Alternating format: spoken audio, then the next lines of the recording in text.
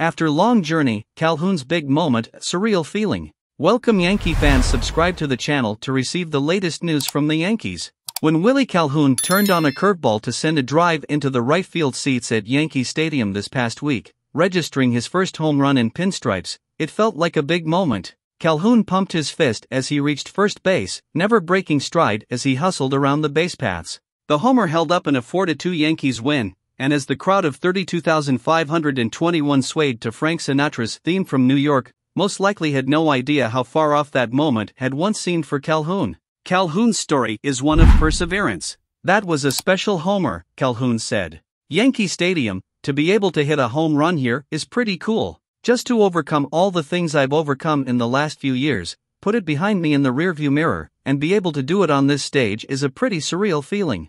Suffice it to say that Calhoun, a non-roster invitee to Yankees camp this spring, needed a fresh start.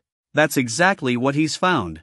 Obviously, it's a dream, Calhoun said. I've always believed in my ability to hit the ball, and I've always been able to be a threat in the batter's box. Going into this spring, I just tried to make sure I stayed healthy to just go out there and give it my best shot. Do you think Calhoun is living a good time in the Yankees? Leave your opinion in comments, and until the next video.